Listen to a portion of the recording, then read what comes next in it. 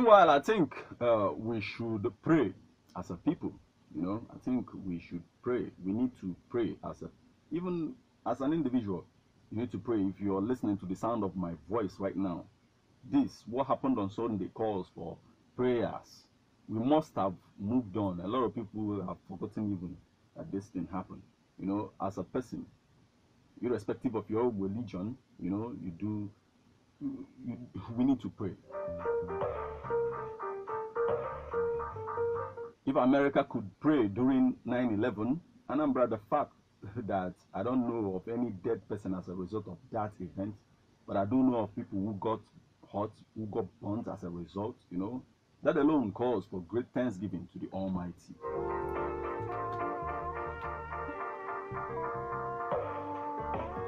It could have been worse, looking at the fact that the location of the fire disaster is surrounded by filling stations and a gas station, a gas plant, you know. It could have been worse.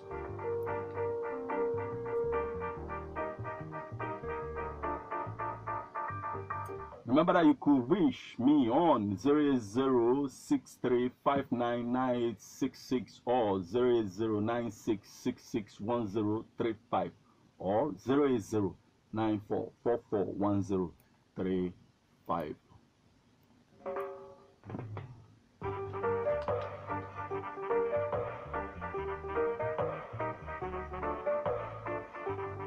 It could have been worse, but thank God for the firefighters in Anambra. You know, the developed world, sometimes they go to like firefighters, and I appreciate them for the sacrifice they make for the sake of everybody.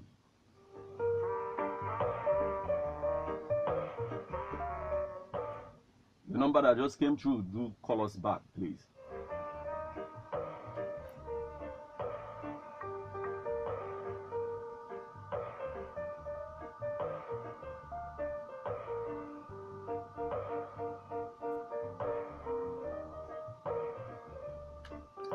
Hello. Hello. Good evening. Hello. Hello. Good evening. Good evening. Your name and your location, please. I can't hold you everything. Your. Oh wow.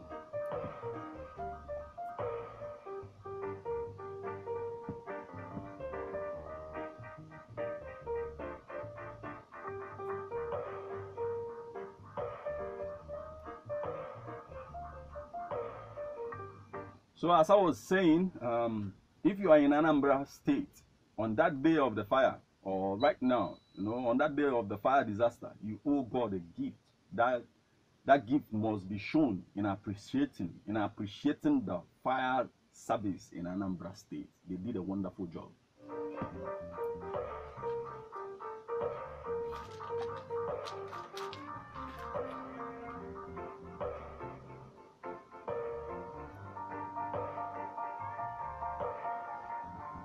You can go to them and do something. You know, you need to make these people feel good about what they did that day. You know, they saved a lot of lives.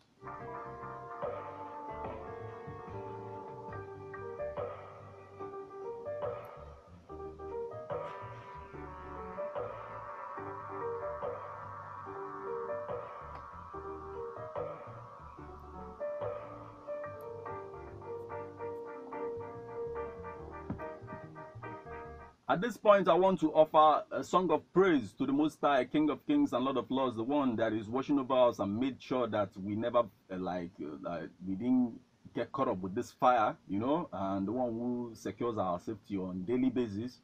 Let's worship him with this one. And straight report on Ebon at the 103.5 FM with I, Martin Ifan, Gregory as a number of force. Will be right back.